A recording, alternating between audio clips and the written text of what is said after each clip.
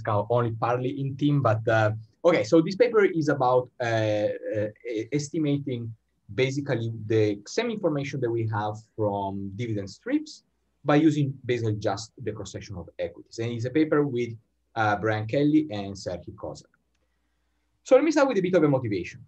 So there's many reasons why we are interested in the term structure of discount rates. So, basically how, especially for risky assets, okay, of course, there's a very long history of trying to understand the term structure of discount rates and yields on risk-free assets. But there's been a kind of more recent literature trying to understand how investors perceive and discount cash flows at different horizons, risky cash flows at different horizons. And there's many reasons why we're interested in this, okay? So first, in a kind of very direct way, if I am trying to price or to value a particular stream of cash flows, whichever particular horizon kind of characterization, or specifically maturity, I would like to know how each individual cash flow that occurs at different maturity should be discounted to today.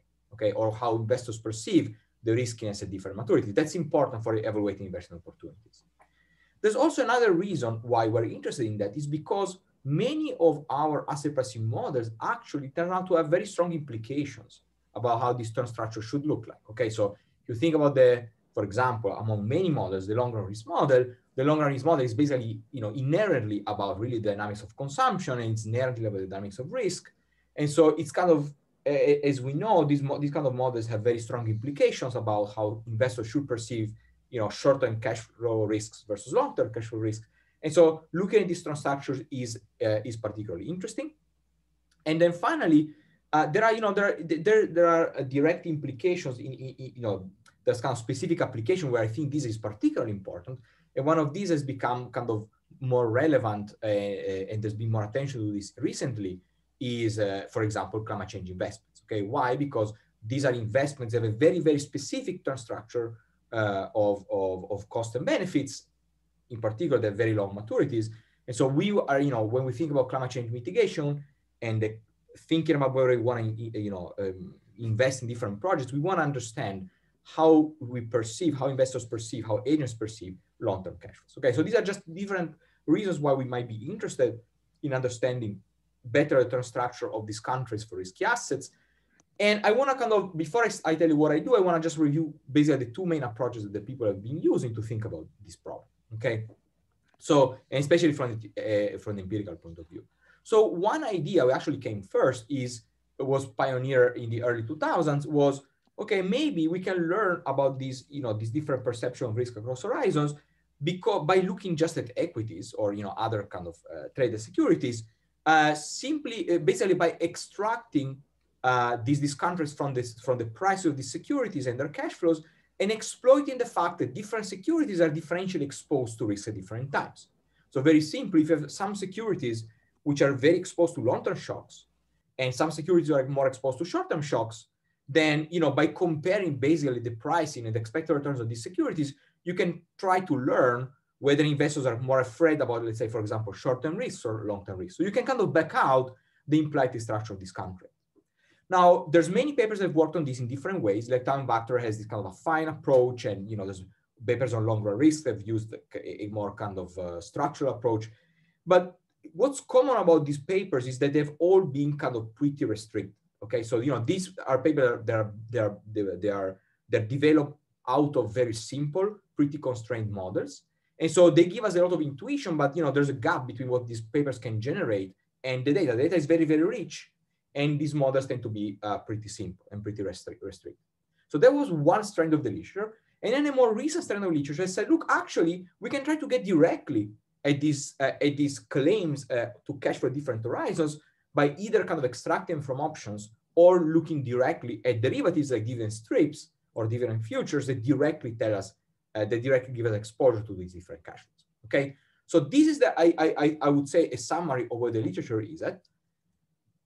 Sorry, we're in the wrong direction. And so here's what we do instead. What we do is we kind of go back to the first approach of actually just using equities. But we have the goal of writing, instead of a very simple model that has kind of a qualitative prediction, to actually enrich the model And so start from an affine model, but an affine model has rich dynamics in it and looks at the large cross-section of equities to really extract all the information that we can about the very complex dynamics that we see in reality of cash flows. In other words, in reality, cash flows don't follow very simple dynamics. They don't follow an AR1. Okay, and you have different types of cash. You have cash for different types of firms. You have cash for small firms, for big firms.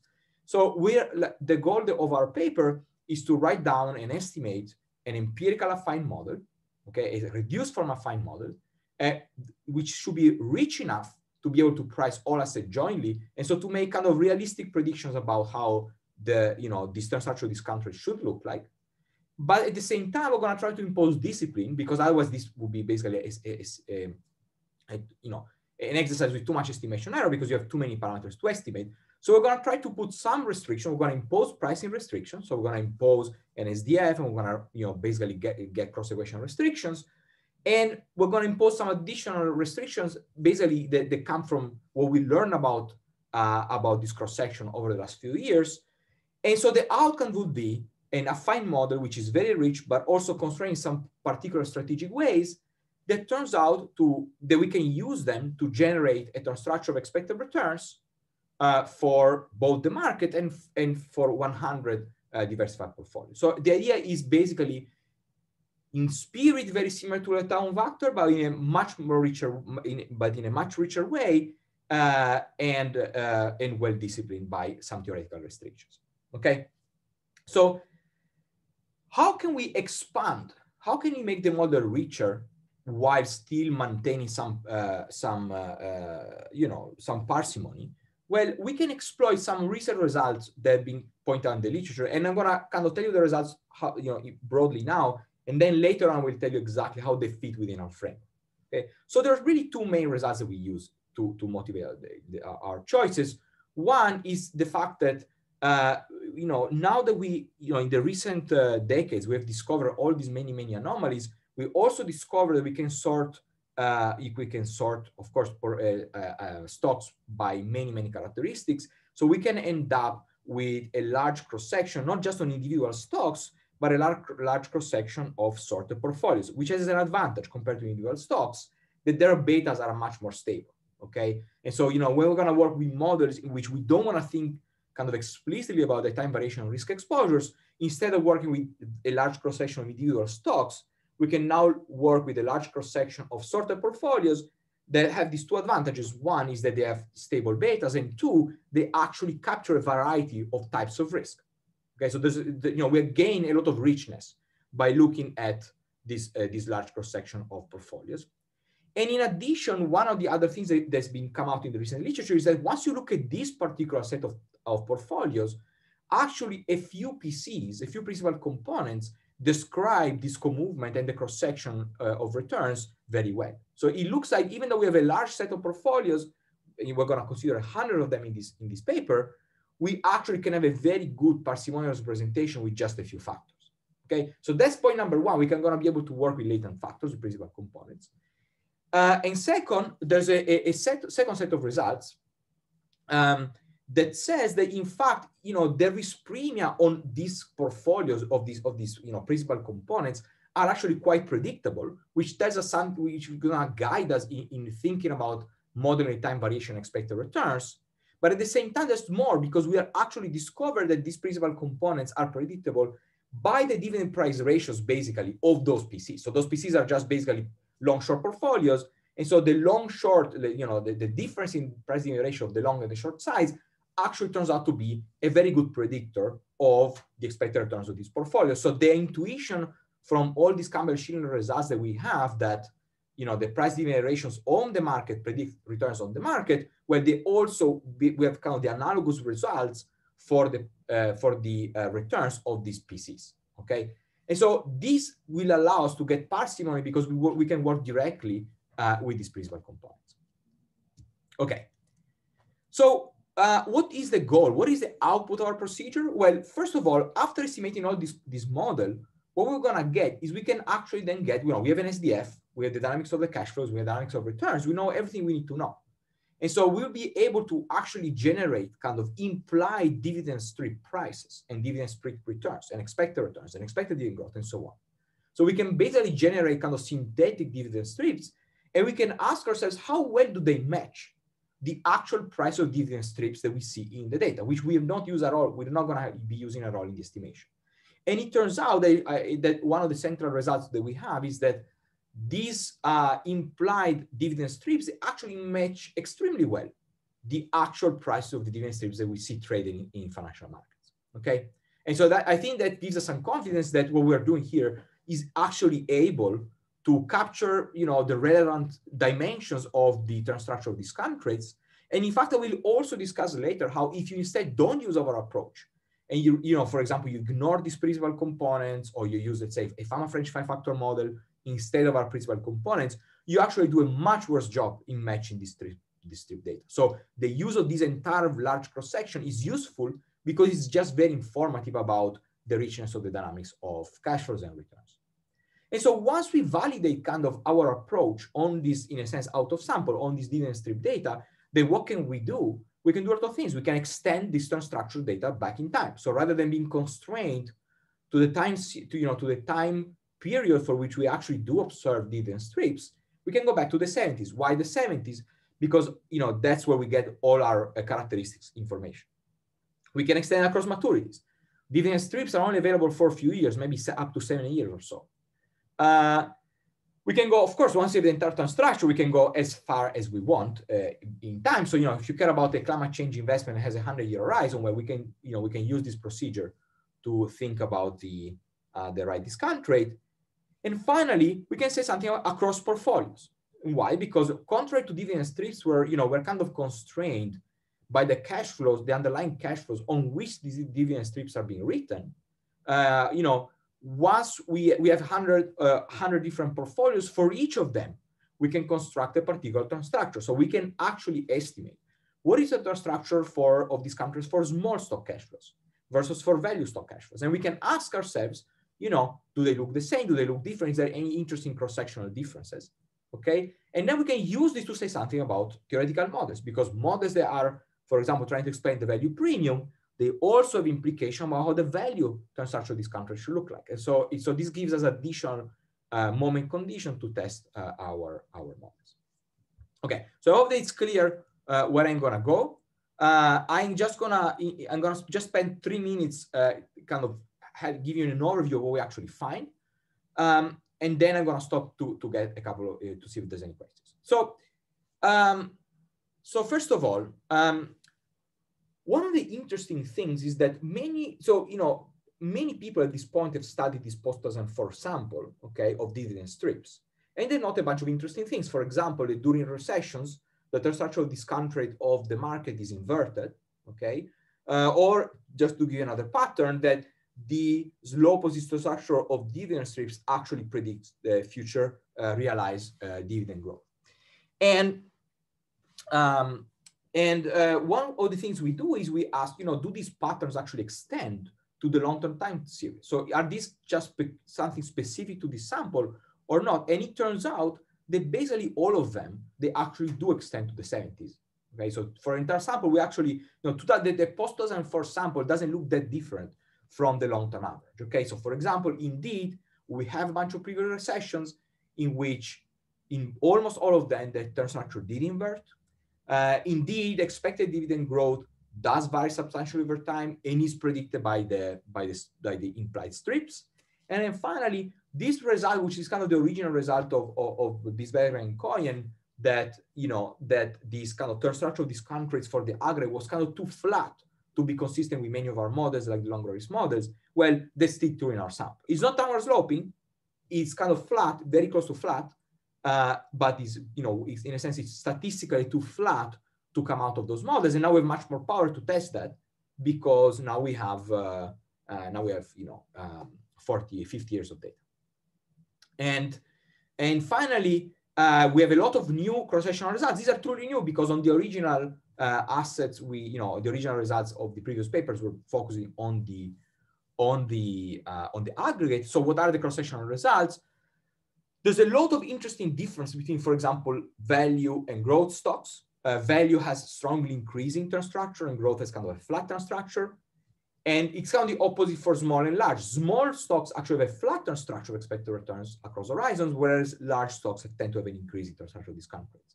Okay, so in this paper, we don't go further than this. We don't try to understand why that's the case. We present this as a model. And if you look at our websites, we present all this structure, which I think are going to be useful, interesting moments to evaluate models against. And finally, I would like to mention there's also something interesting in the time series. So the slope of this structure is changing over time. And they don't change altogether. You know, sometimes one inverts, the other does not invert, and I'm going to show you a couple of interesting results. So bottom line is, I think this exercise provides some interesting new stylized facts that can be helpful to guide and evaluate asset pricing models. Okay, so I'm going to stop for 1 second and see if there's any questions. Okay, so simple question from Dimitri. It could wait, but since you stopped, I may as well ask it. Sure. So this idea reminds me of the literature about how cash flow duration is priced in the cross-section, e.g. Weber. How does it relate to your results? Fantastic question. So I've been thinking a lot about this. I actually discussed recently a paper by Gorson and Lazaron, precise on the duration risk. So I read carefully all these papers. So, and actually, we actually now have a new section in the paper that exactly talks about duration, okay? So let me just give you the bottom line. The bottom line is that when you're thinking about bonds, so let's go back to bonds. What does duration mean? It's very, very clear to interpret what duration actually means, okay? Because really in bonds, you have we have one major risk factor, which is that these persistent shocks to interest rates, and duration is very clear exposure to that. What we kind of want to emphasize in this paper is that indeed we live in a very rich world in which there are many types of shocks to cash flows, many types of shocks to discount rates, with different persistences, right? So it's really a very rich world. Duration, in a sense, is very unidimensional measure. And so, for example, when you think of a long duration of stocks, where they're going to be exposed at this, when you increase the duration, you're in a sense both increasing the exposure to discount rates, but also increasing the exposure to a particular type of cash flow shocks, long-term shocks. So I think that these results about the risk premium associated with durations are very interesting. What we're trying to paint in this paper is a slightly more nuanced picture in which actually, just duration on its own is not sufficient to capture the entirety of the kind of the richness that we have, because, even just go back to Camber's paper, right? You have exposure to cash flow shocks and exposure to discount rate shocks. And so in a sense, duration will be capturing some combination of these risk exposures, and I think it's certainly interesting to look at duration, but I think it should be complemented by kind of disentangling what really duration is capturing. Is it capturing long-term cash flow risk? Is it capturing long-term, discount rate risk and so on? And I think that using our estimates, you can actually try to, which we have not done kind of in detail, but you could try to understand where is the duration risk premium coming from? Is it coming from exposure to long-term cash flows, a combination of long-term and cash flow and long-term discount rate shocks and so on? Okay, so I think it's one dimension of a richer world. All right, thank you. Thanks for the great question. Is there any more questions? Not right now. Okay, sounds good. Then I'm gonna keep going. Okay, so I'm gonna talk about the methodology. Now, I'm not gonna go, given that we have we don't have infinite time, I'm gonna go kind of relatively briefly through the methodology, in part because really we are using the same machinery as all this very, very well-developed term structural literature. So I'm gonna really point out the main differences from the standard approach, okay? So it's gonna really be just 2 or 3 pages with equations. So first of all, we're gonna assume there's an underlying state vector F that is driving the dynamics of the economy. Okay, so just like in the standard literature, and we're assuming an affine SDF. Here, we are going to assume everything is homoscedastic. So in this paper, we're going to ignore any type of time varying second moments.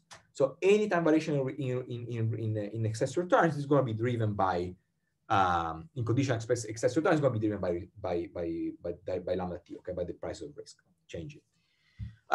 Okay, so but the whole thing can be certainly extended to include stochastic volatility.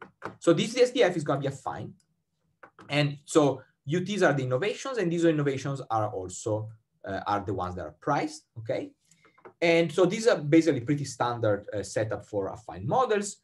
Now let's think about how we usually then solve this kind of models. If you want to solve for bonds, it's easy because the SDF is all you need. If you want to model, assets with risky cash flows, what do you need to do? You need to typically specify the dynamics of the cash flow. So you would have an equation that says here on the left-hand side, it says, dividend growth is probably there's a predictable part, which is captured by FT, and unpredictable part, which is due to UT plus 1. So you basically typically model dividend growth as linear, log linear in the factors FT, and then you apply your Euler equation and you figure out what the returns look like, okay? And typically at this point, because the equation linking returns to dividends to prices is nonlinear, right, use the Campbell-Schiller identity, okay, or approximation. So here we're going to use a slightly different approach. So let me tell you what we do, and then I'll tell you what is the difference here. Instead of starting by modeling dividends and then applying the Euler equation to it, we're going to start modeling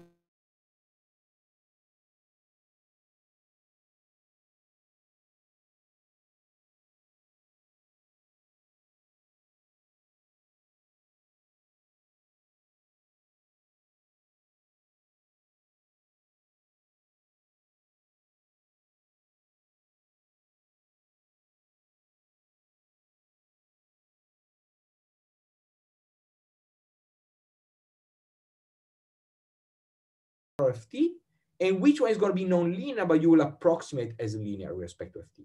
Okay. So here, what are we doing here is, rather than modeling dividend growth as linear, we're modeling price growth as linear, which implies, basically, if you go through the algebra, the dividend growth is actually non-linear function of FT. Okay. It turns out that this has several advantages. One of the advantages is basically that rather than obtaining a solution for YT, which is only true within the approximation, the Campbell-Schiller approximation, the solution for YT is going to be exact. So basically what we're doing is we're pushing the nonlinearity into dividend growth. But, to solve the entire model, we never actually have to apply the Campbell-Schiller decomposition. So think of it as a small kind of technical change.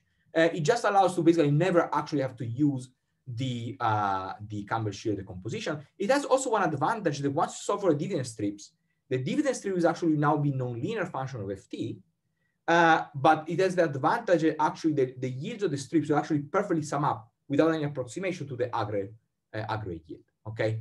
And so it just has like change. It's not a big conceptual difference, but it technically makes things very easy because we never have the problem of this kind of conflict between the dividend strips, which are typically linear, and the aggregate, which is kind of a nonlinear function, which we approximate. We never have to deal with an approximation.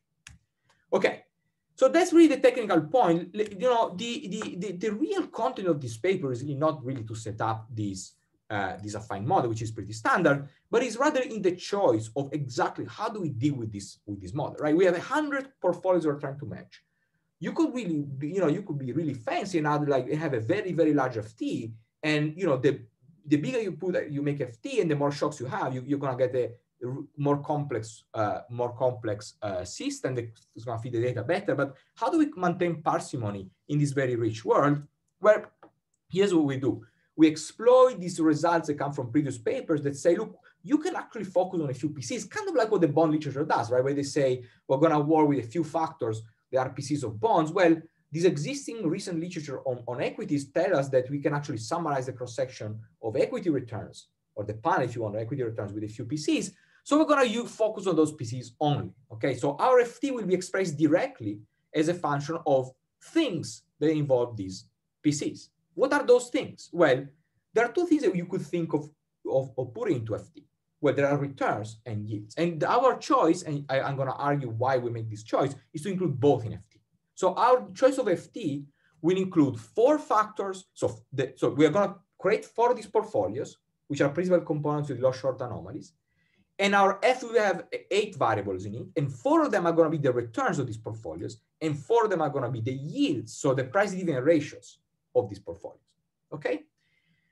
So what is the idea here? The idea is basically that, we're going to have something that captures the innovations, the returns, right? The returns are basically going to capture innovations. The returns are going to basically capture the UT plus 1, okay?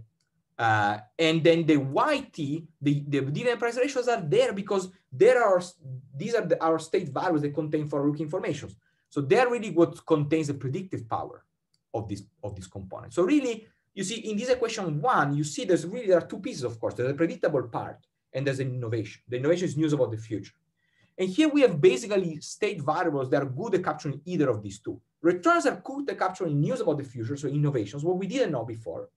And the price dividend ratios are good at capturing, kind of the forward-looking information over time t, so the predictable part.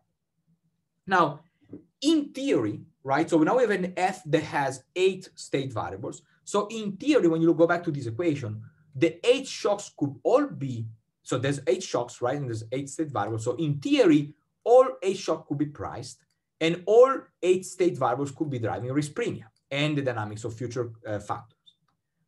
Here's where we are going to impose some restrictions, okay? We're going to impose 2 restrictions. We really make this separation clear. First is only the shocks to returns, okay, are actually priced. So this UT is only, the only UTs that actually matter are the ones on returns. So the innovation, basically, what is the assumption here is that effectively we have an APT that holds when you look at space of returns. So the returns of these 4 portfolios completely span the space of returns, which are driven by the innovations, okay? So this is kind of basically just saying that, once you know the returns of the 4 portfolios, you know all the price innovations in the SDF. And whatever else the innovation to the yields themselves don't contain any additional price factor. So basically the returns are spanning the U, and the yields are spanning all the information we have about the future. So the lag returns don't matter. So to formalize this, basically you see this is the matrix that tells us which variables matter for risk premium.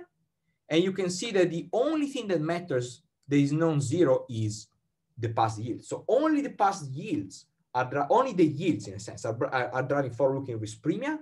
They are not driving, so the lag returns don't actually drive any risk premium. And vice versa, we have that the only thing that matters to predict the future, so the only thing that contains information about the future is the current yields and not the current returns. Okay, so that's the separation. The returns take care of the price shocks and the yields take care of the forward-looking information. Okay, these are not just, to be clear, they're not just normalization restrictions. These are really economic restrictions. Okay. Okay. Let me stop for 1 second and see if the model setup is clear or if there's any questions. So there is a question from Mike Chernoff.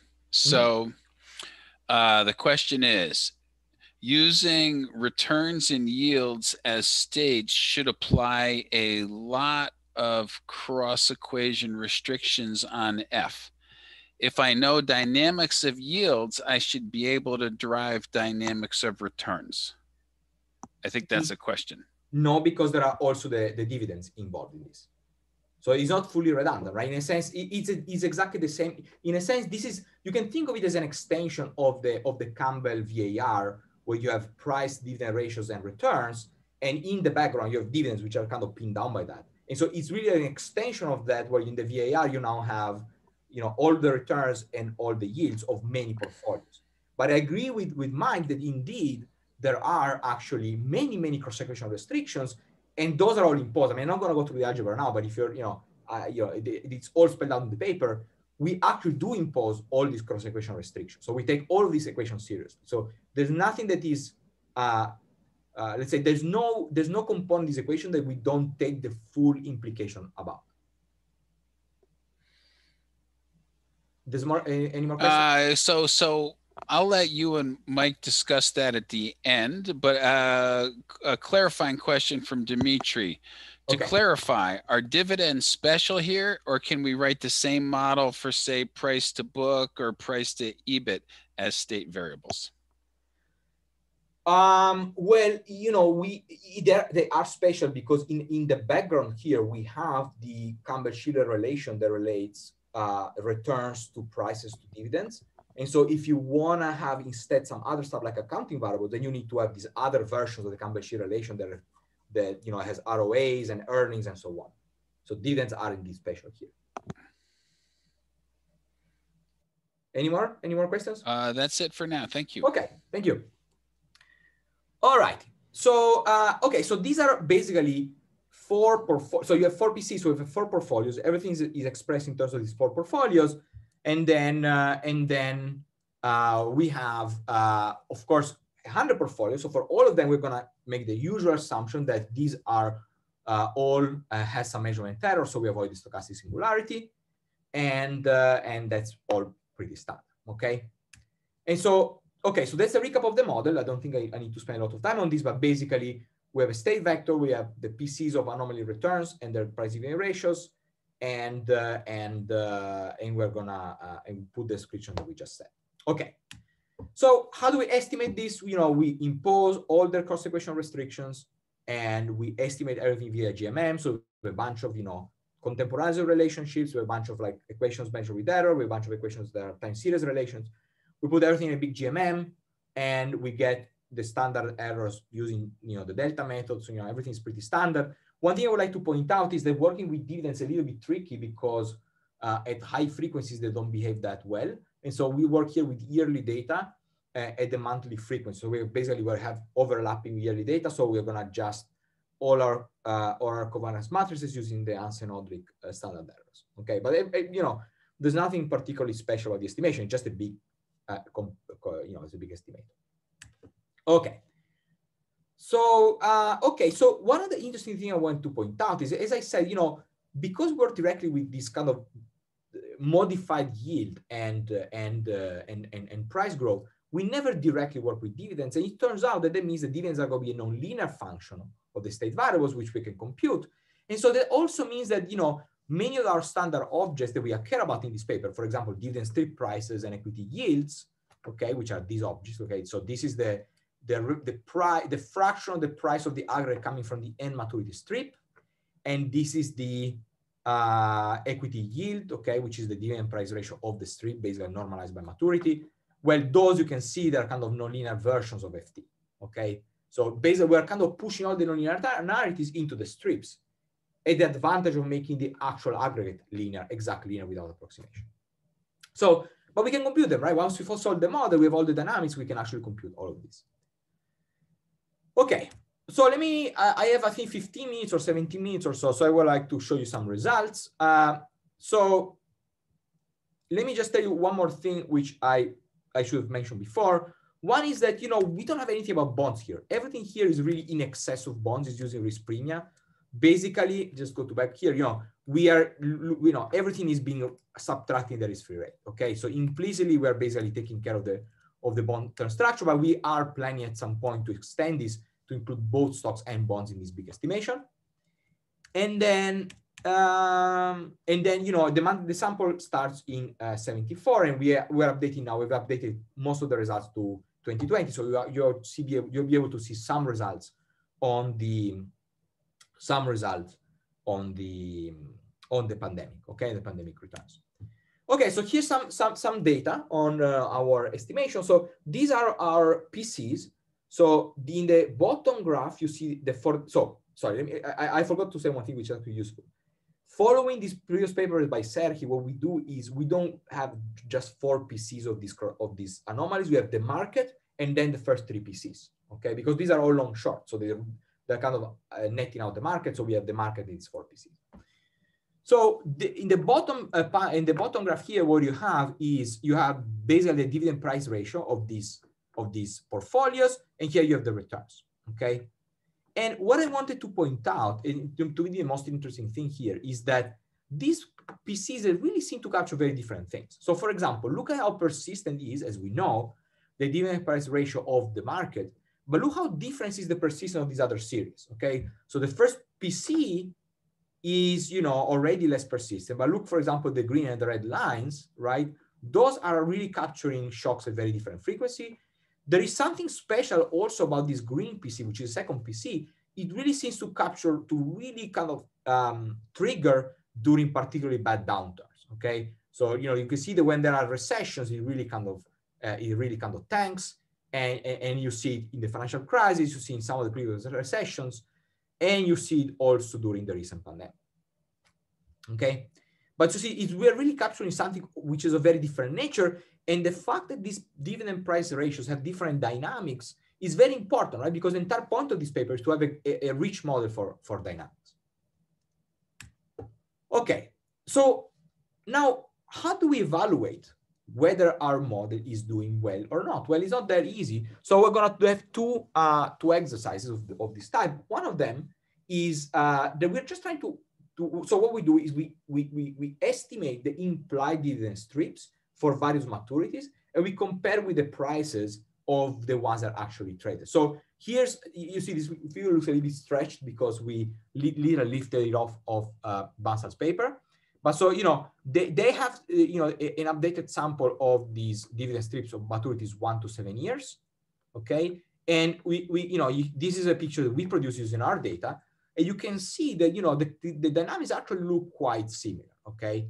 In particular, you see that there is this kind of big inversion. So the blue line is the short-term strip, and the other ones are kind of longer maturities.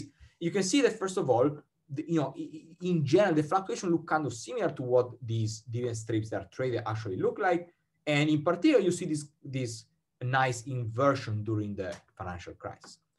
Now, of course, for us, it's very easy right now to just update it to the current samples. You can see there was another big inversion precisely during the pandemic. But in fact, what's kind of interesting, this inversion actually started before the pandemic. Okay, so it was accelerated during the pandemic.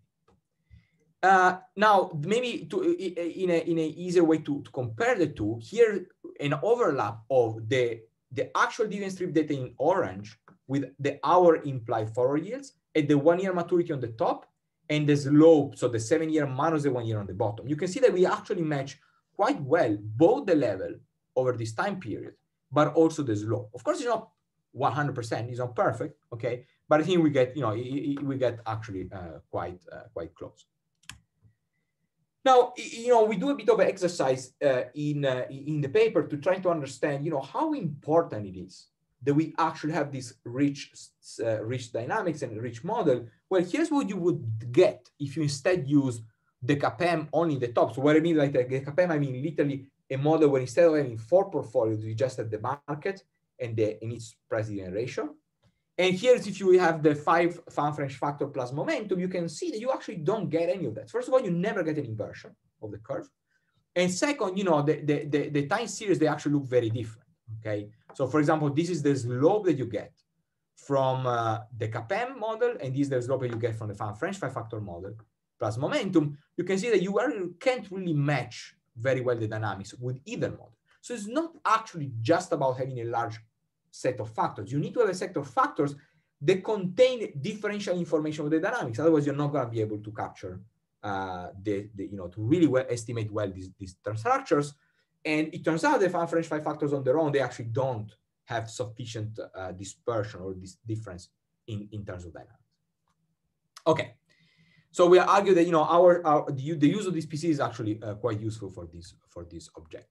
And then I'm gonna start now telling you something more about the actual results on the dividend strips. Okay, so here, the first thing I wanna show you is basically how do our, now the average slope of the term structure during different sample periods, how does it look like compared to what we know from previous papers, okay? So this is an estimate of the real, basically the average forward risk premium, which really is very equivalent to what Bansal and co-authors have done in the recent paper, which updates Ralph's and Jules' paper.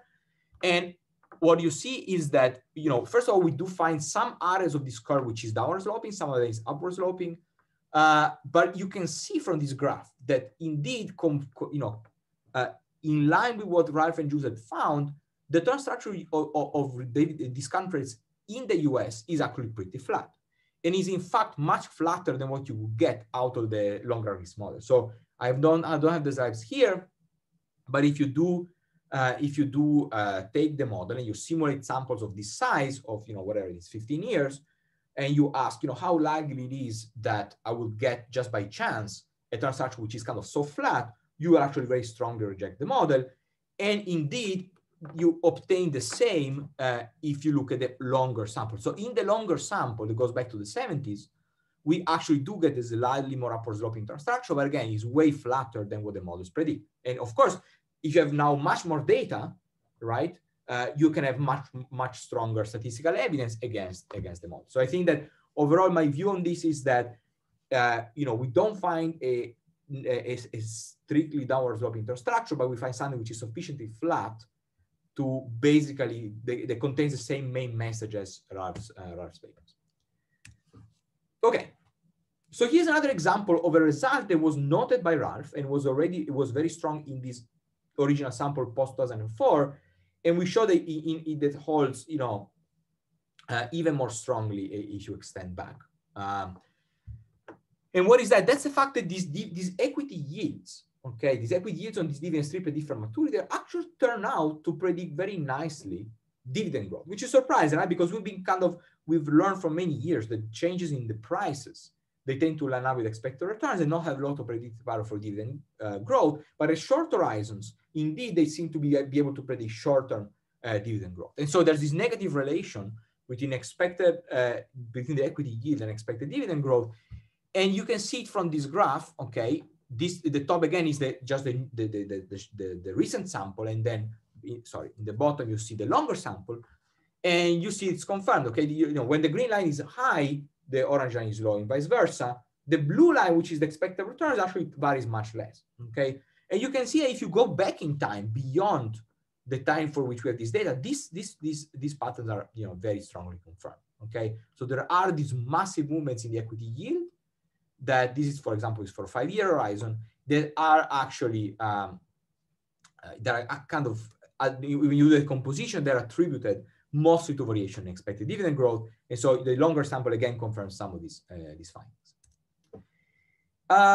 Okay, so this is another interesting point I want to point out, is that we can now think about how, you know, if we can go back in time, how did the variation in these equity yields look like at different maturities, okay? So first of all, this is the sample. Again, remember there's this big, it's typically upward sloping or slightly upward sloping, but it's this big inversion in the financial crisis. Well, what do we see in the longer sample? We see that in the pandemic, there was again this inversion, and even before the pandemic. And if you go back in time, you see you again find that, you know, when you have the MBR recessions, indeed there is an inversion every time, okay? You know, maybe except, you know, in the early 2000s, where the transaction was still kind of upward sloping, but except that case, you know, everywhere else, when there was a recession, you get an inversion. The other thing which is kind of interesting is that you can see that the volatility of the slope, in general, the volatility of the yield is much more pronounced in the recent period.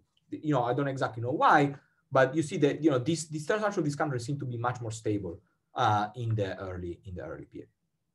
Okay, so another pattern. Let me just stop for 1 second to see if there's any questions, because I think I ran out quite fast. Yeah, so 2 questions from Mike Chernoff again.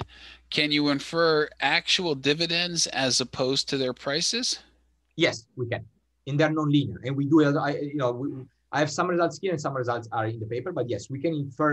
It's just that the dividend, instead of being a linear function of the state variables, they are non-linear function of the state variables. Yeah. Okay. And then from Stephen Ho, have you investigated implied dividends that are backed out from the put call parity relationship? So no, we have not done that. We can certainly do that. Yeah. Yeah. No, for now we've only looked at the, but this, so are you saying as opposed to this, the dividend price of dividend strips? Or I guess maybe we can discuss this. Well, I'll let him right. Follow up after you at the end. Yeah. Sounds good. Sounds good. Okay. All right. So then, you know, let me just take the next 5 minutes to conclude. I have the most interesting part is coming now. So, you know, let me take a few minutes to that. So one more thing I wanted to talk about is that indeed you have the this very big difference between normal times of recession in terms of the average slope. And indeed, we confirmed that in normal time, this curve is basically flat, and in a recession is downward sloping. Okay, so now there's been a bit of a debate in the literature about whether this slope is actually upward sloping or downward sloping in recessions. What we find is that if you define the recession as MBR recessions, then you find a clear inversion. There is a question of which is the right variable to look at to define a recession. You can think of it, you know, using the price-giving ratio like Gormsen did. You know, we have not investigated this in detail, but at least what we find is that during recessions, we have a downward sloping curve. And finally, I want to point out that really, I would say the biggest advantage beyond being able to expand these or existing results back in time and kind of confirm them, we generate turn structure discount rates on a bunch of on different assets, okay? And so here are a bunch of different examples. This is a time series, okay, of the slope of the yield curve for small stocks in blue in the top graph and large stocks in red, okay? And what you see here is that the slopes of the turn structure, they don't move all at the same time in the same direction. They kind of move in different ways. And for example, interestingly, during the tech boom in the 90s, you actually see that the turn structure of small stock inverted, okay? And whereas the turn structure of large stocks did not invert. So there's some interesting variation between small and big stocks. If you look at the bottom graph, here the blue line is value and the red line is growth, and you must see much less of this difference, which is kind of surprising, right? Because you think that during the tech boom, there'll be like probably the biggest difference will be between the term structure of value and growth, but it's actually not the case. The biggest difference is between small and large stocks. And then finally, there's also some interesting results about the average term structure of discount rates for small and large stocks and for value and growth. So the top one is for small stocks, the bottom is for large stocks. You can see is small stocks are kind of flat, the term structure of discount rates, and large stocks is kind of upward sloping. Whereas when you look at growth and value, it's value that is upward sloping and growth that is kind of flat. And so when you then look, you know, in a sense, you look at the slope for SMB and HML, you find very different results. SMB seems to be kind of more exposed to the short-term risk and have kind of a higher risk premium for short-term cash flows. And HML has this kind of a U shape, which is potentially more exposed to the long-term than the short-term shocks. Okay, or at least the risk premium are higher in the long-term than the short-term. So it paints, I would say, overall a pretty rich picture of these different term structure. And the hope for this paper would be that if one has a model about, let's say, the value premium or the small firm premium, and has an explanation of what kind of risk it's affected by, and one should be able to easily compute the term structure of discount rates in the model and compare it to the data. And there's going to be apparently, as the evidence shows us, a pretty big difference between whether you're gonna, for example, between small stocks and value stocks. And of course, with 100 portfolios, so for each of these 100 portfolios, you can repeat the exercise and you can check what's going on. I'm just going to give you an example.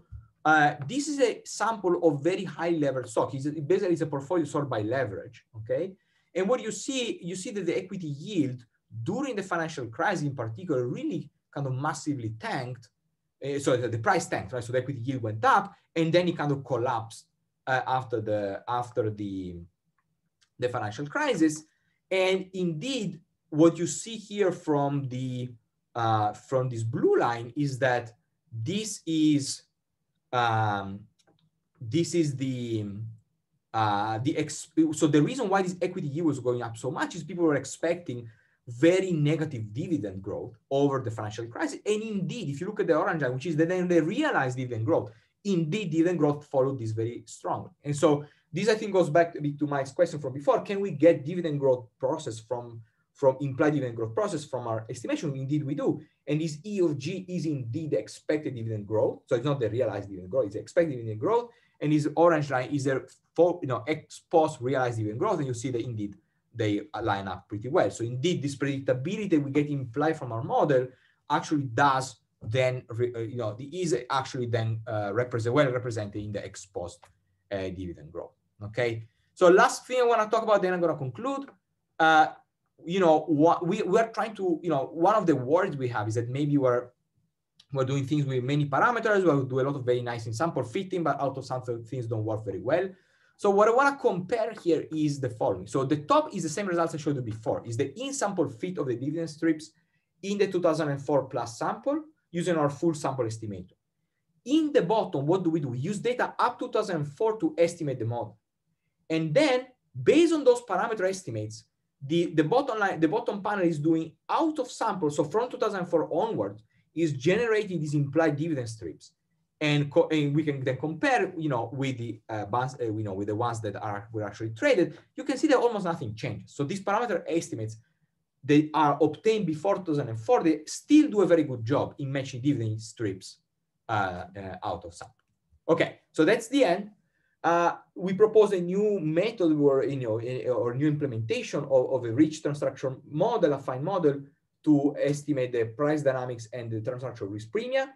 There's a bunch of new stylized files we propose. We hope this can be useful both to value new investments, but also to test the predictions of asset pricing model, which very often are not just about the term structure, but of aggregate dividends, but also about the term structure of different types of portfolios. And I'm gonna close there. Thank you. All right, thanks very much. There's one outstanding question, but before I ask it, I'll just tell everyone else that now's the time where you're welcome to unmute yourself and use your microphone and shout out your questions like in a face-to-face seminar. So feel free to do that. While you're thinking about your questions, I'll just ask the one outstanding question from Francois Kokoma. As I remember, only 50% of S&P 500 stocks pay dividends.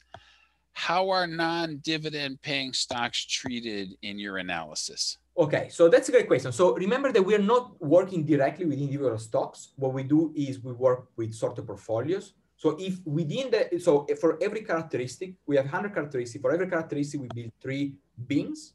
And we, our 100 portfolios are for each characteristic, the top bin and the bottom bin. So within those, there are some going to be non-paying, but at least some of them will be paying.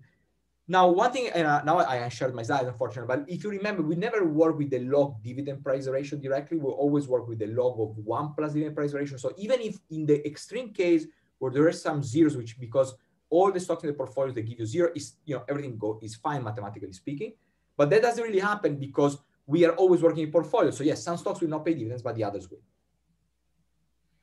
All right. Thanks. So are there other questions? Now's your chance. Now's your chance to tell Stefano he's wrong. Now's your chance to ask whatever question you want. I have a question. Yeah.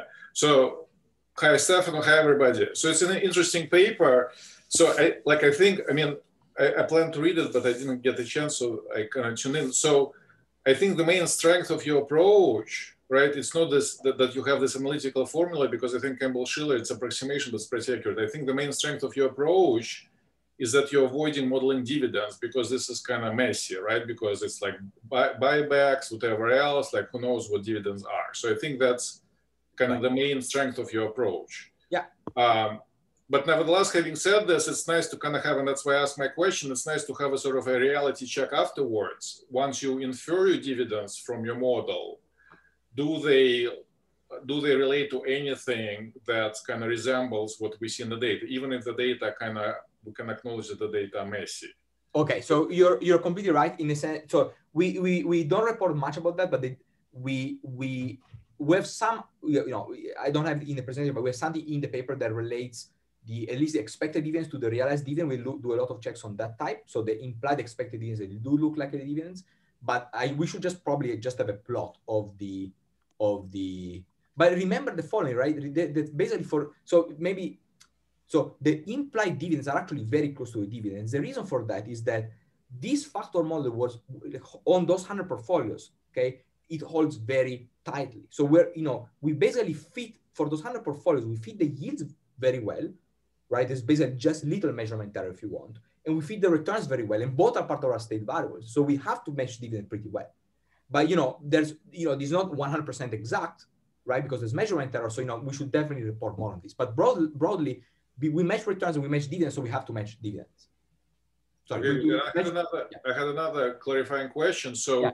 Right, so you were trying to convince us that basically the evidence for S&P 500 curve is basically it's flat, right? And you're saying it's powerful because the models imply strongly otherwise. Yeah. But then it seems like if you look at sort of your part of your cross-sectional results, we're comparing large versus small or value versus growth, the magnitudes are kind of comparable. So if you view the S&P curve flat, I would say that the other curves are flat as well. But okay. Again, so that's a good point. I guess that flat, yeah, no. I get the point. I mean, I think I would say that flatness is maybe a little bit in the eye of the beholder, in the sense that it's kind of hard to say what is flat or what's not flat. I think we need models for that. And so for the aggregate, I can use, what I did, and we have a section in the paper that does that. We take the Bassa Kikon-Yaron or the Bassa, a bunch of models, right? We simulate them and we can say, statistically speaking, it's too flat or not. For the rest, I've not done the exercise. Okay, so you're right. It might be that they're all basically flat, and that's interesting per se. But I think we need a model to guide us on deciding whether that's too flat or not. Those are great questions. Thank you.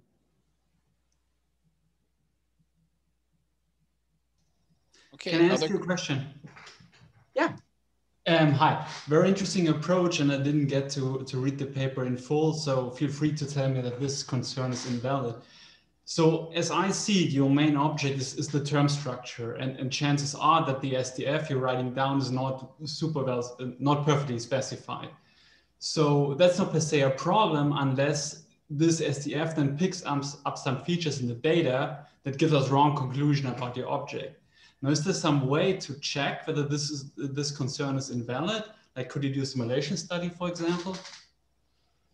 I mean, I would say that, so, okay, so every SDF is wrong, right? Every model in a sense is wrong. So, I think it's a question of figuring out whether the wrong model we use is useful for something. And I think that the most natural way to check if it's useful is to see if it prices the cross-section, right? Because if the SDF is, but of course it does not do a perfect job in pricing the cross-section. So is that job good enough? So I can tell you what we get. These results is here from these papers, here in my other papers where I also use PCs, in here there is Sergey's paper. So, you get an R square about 50%, like a cross-section on R square, on this very large set of anomalies. Now, whether it's good or bad, who knows, right? I mean, of course, ideally we get 100%. Exposed, of course, you get 100% with exposed SDF, is that good enough? That I don't know. But to give another example, if you just try to price the 25 French portfolios, you get about 75% R square or section R square. So I don't think we're very far off, given we're trying to explain 100 different or 50 different anomalies. But I would say that would be the way to check. The other way to check is to say, are we doing a good job in matching the strips? I think from that point of view, we're doing a good job. But I think you have a follow-up. Yeah, but just a quick follow-up. I get the point with matching the cross-section returns, but it's unclear how much of the implied term structure of discount rates you have to match the cross-section returns, right? The mapping is completely unclear because this is all not observed. So right, no, it's a good question. I don't think I have a great answer to that, except that probably the best thing you can do is to try to find some additional out of sample stuff that you haven't using your estimation to match it against. So for example, we could think about using individual stocks, which we have not done yet because the quality of the dividend strip data is not so good. But that I think would be the way to do it. More questions?